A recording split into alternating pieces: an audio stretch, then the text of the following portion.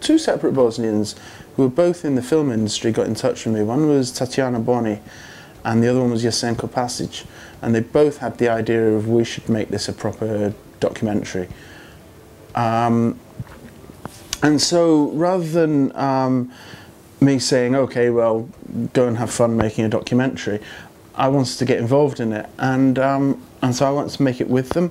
Now, I'm not a filmmaker, but it was very important to me that it told the truth and that it was an honest film. I think that was the most important thing to me. So I was involved early on in the discussions about how we were going to progress and what basic format it was going to take. And I got Bruce involved and Alex Elena, and I started trying to get some of the British end of the people. Jasenko at the same time was getting in touch with the Bosnians who appeared in the film.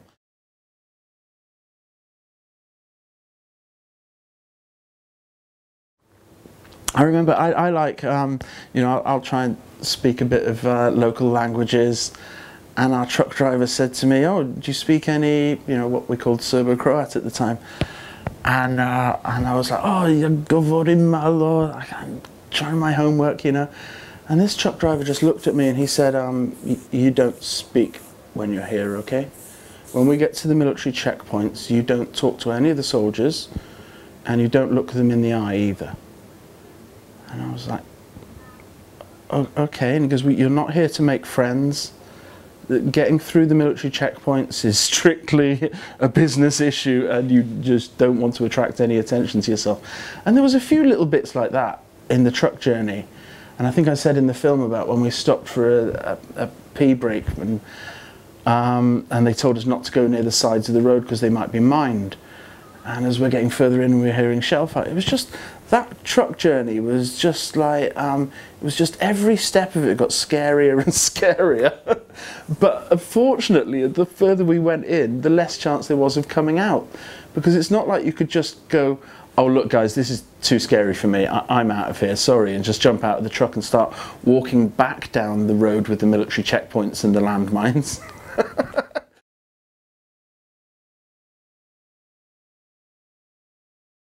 Well, I mean, obviously everyone's memories are different, and Bruce and Alex speak in the film about what an impression the actual concert made on them.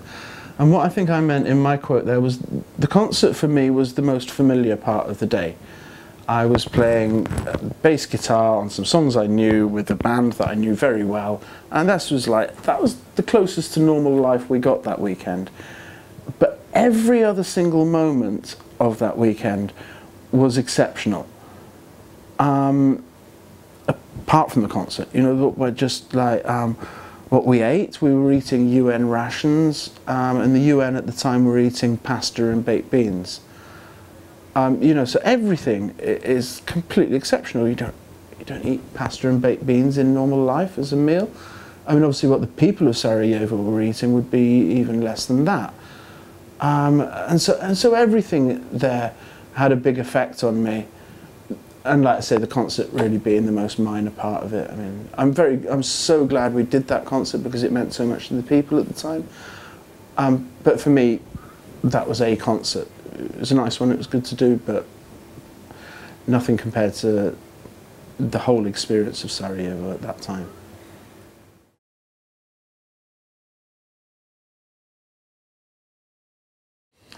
Yeah, that came about. There's a couple of things. First of all, you know, because I'm in the music industry, and it's not just Bruce's band. I've worked with a lot of bands over the years, and you end up with a lot of free T-shirts. and you're not always going to wear your own band's t-shirts, and I just realised I had a lot of stuff around that I didn't actually need or want, and that maybe there would be some other people out there, like some fans, who would like really treasure this. I had backstage passes and stuff like that. So that was one thing. For me, it was just getting rid of some stuff that I wouldn't really use, you know.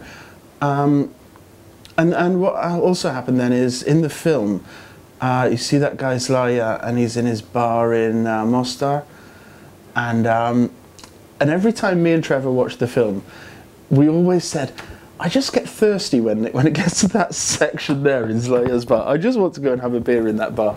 So let's go and have a beer in that bar. So we did.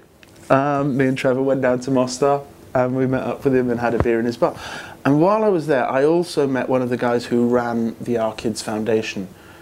And that's what turned me on to them. Also, one of the former Serious Road Trip guys, he'd also recommended Our Kids. Because I think with charities, obviously charities are always there to do good things, but I didn't want the money to go into administration or something. And Our Kids is a nice small charity where the money really is directly helping the children. So yeah, I sold a few things, and I'm going to start selling some more again soon as well, because I've got more junk lying around and it needs to go.